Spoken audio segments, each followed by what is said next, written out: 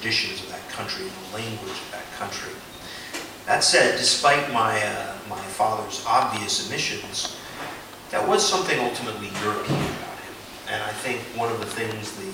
war taught him is, I think it teaches everyone who is from these lands, is that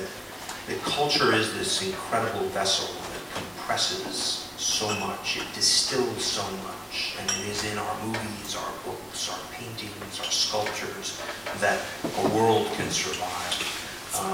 So consequently, I was raised with long discussions about philosophers, about the importance of music, whether it was Beethoven or Bach, or philosophers who were as kooky as Heidegger, or progressive as Habermas, or the wonders of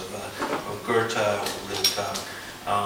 and then of course the filmmakers, whether it was Fritz Lang or Lubitsch or others. So there was